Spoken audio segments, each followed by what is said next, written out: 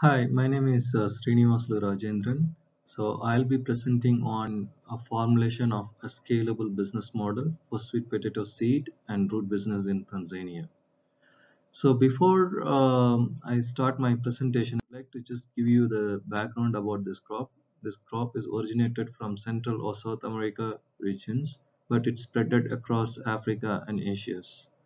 So sweet potatoes are vegetatively propagated crop, and because of that, farmers tend to produce their seeds on their own. So sometimes they even visit to their neighbor farmers. They source it from their neighbor farmers for free of cost. So which means this particular seed business is not that lucrative. I mean, it's a free of cost trading. So, and not only that, because of they're sourcing it for free, so the quality control is not kept, not regulated by the government. So, which means there's a accumulation of viruses are pretty high. In fact, some of the studies have shown that more than 50% yield loss is happening because of virus spread. So it's a 4 month crop life cycle. So this particular crop is normally produced by women. So majority of the producers are women. At the global level, this crop is ranked at the seventh place as a food crop and third most important crop root among all the root crop categories. And then the largest producers of sweet potato in the world is China. The second largest producers are Nigeria in the African continent, and following by Malawi and Tanzania, Uganda. So these orders differs within African continent, but majorly the largest producers of sweet potatoes are basically Nigeria, Tanzania, Uganda, and Malawi. And before I develop my the business model canvas, the challenge statement I have formulated. So how can we ensure that smallholder farmers are having access to quality seed? The second statement is how to ensure that sweet potato seed entrepreneurs and root producers are able to generate more profit and scale their business model. How to ensure that demand and supply of roots are balanced.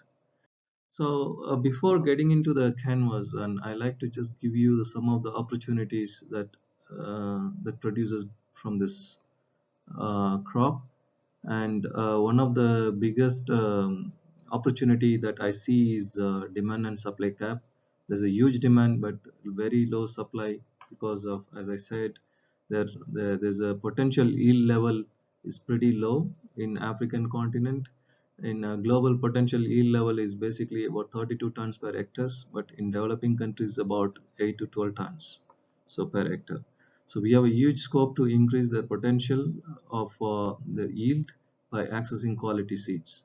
And also there's a new market segments emerging, particularly schools, and in developing countries we have these midday meal schemes, and where government like to procure more sweet potatoes. Within sweet potatoes we have a biofortified crop which is called orange flesh sweet potato, which has a high nutrient content. So because of that there's a huge demand from schools, and also a lot of demand is coming from home gardens and processing industries and supermarket. And there is a increasing urbanization is happening, and consumption pattern is changing towards more processed product, and processing industries are now looking for orange plus sweet potatoes because they see it as a nutritional content that can be added in the value as a value addition to the crop, and also it has been produced a lot of value added products. Um, and then there is a demand for nutritional crop also increasing among urban consumers, and also currently there's emerging policy related to seed certification for exclusively for root and tuberous banana crops, and the sweet potato is inclusive within that framework. And it is also low labor intensive, which means the cost of production is pretty low. So before developing this canvas, I come out with three different business ideas, but I did a lot of trial, and somehow I realized that we should have a RTP association, which RTP stands for root and tubers and banana. All these three crops are three category crops are vegetatively propagated crops, and it has a similar challenges and same problems. So I decided to club them together so that we ensure that We don't only deal with low commercial crop, but there are some the high value crops such as potatoes as part of RTP crops. And when we deal with multiple crops, the sustainability of association actually can be stronger. So there's a distribution channel, but I like to skip this and I like to just move forward on this business model canvas. And the major customer segments are basically farmers and NGOs and NARIs and international organizations, root traders, and root processors.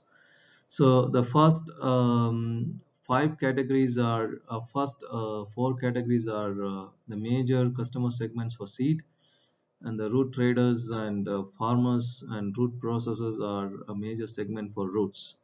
So the way I was thinking is basically my previous version I was focusing only on the seed market.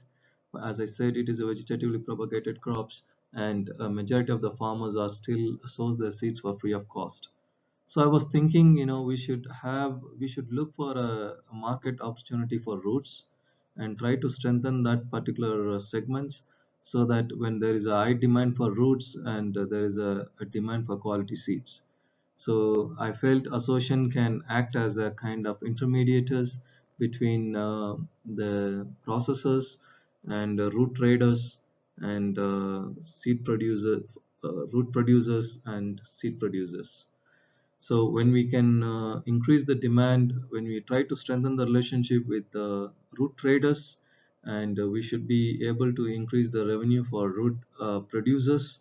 So which means root producers tend to look for quality seeds, and the demand for quality seeds can go up. So my value propositions, so which means based on the course, I realized I must look for the most important customer segments. I have to take only one, but given the crop complexity, I have to go with three group, which is farmers, root traders, and root processors.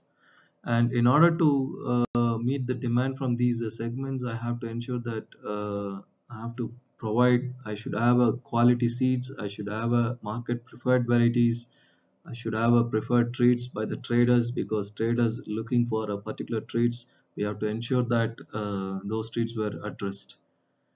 And then we should also have, when I say preferred treats, that inclusive of quality roots as well. So the channels that I like to look for is RTP business ups in the market. So I like to have a kind of exclusive business ups that is located inside the market, where they're exclusively focusing on high quality roots, and there will be a signboard that describes the quality of roots. And we used to have a national shows and where these high quality roots can be displayed and improve the marketabilities.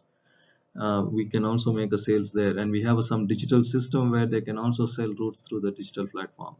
In order to increase the customer relationship, I like to utilize more on a digital platform and sending free calls, SMS, automated SMS, and etc. And we like to provide some free samples, and like to browse some contract farming, so that farmers tend to realize the quality of seeds and able to order more. And also we like to give free samples to the traders as well, to able to understand the quality of seeds and etc. And in order to so once we build this customer relationship, the revenue stream, we are going to have a different pricing strategies to ensure that we have some discounted price for people who makes earlier order, especially for the seed business. And the root productions, we like to ensure that we give them better price, competitive price, and make sure that root producers are able to buy our roots. And we also provide extension services to the farmers, but for the free of cost initially. But once if they go much more deeper, and we like to charge for that. So in order, we have some of the key activities, and RM stands for rapid multiplications, in order to increase the yield for seed. And also we like to do the demonstration plot, so ensure that the quality of seeds. We like to do the labeling and branding certification of the seeds, to make sure that farmers are able to access quality seeds. And also we need to provide opportunity to our customers in the national shows, and recognize that they use our materials and they have done a good job, so we have to give them rewards and awards to them. So in order to execute these activities, we have some cost incurred that includes production cost and other marketing cost and etc. So in order to meet these costs, we need to generate this resource. So access to credit is very important, and workshops where we can get more orders, and digital service providers, market research. In order to get this resource, we need to have a key partners, and most of the key partners are government sectors, NGOs, and then some of the academic partners to do the market research, and seed producer association, ICT service providers, reporters, and etc. So we come out with elements of business model for seed business. We have identified trends in sweet potato seed business. There's an increasing trend on willingness to pay. There's a market force. There are new emerging market segments are coming up. There's a microeconomic forces. We have seen overall seed industries are growing, especially for RTP crops. And but the problem is lack of awareness about quality seeds, which needs to be increased. And the same thing, there's a growing demand for roots, and but it is very important to ensure that we deliver the preferred varieties that traders they're looking for. There are some industrial force. The industrial force is basically we are trying to find out how the markets are behaving, and we should be able to meet their demand and consistent. There's a consistent supply of fruits so that we ensure that the demand and supply is balanced. So thank you so much. If there are any comments, most welcome. Thank you so much.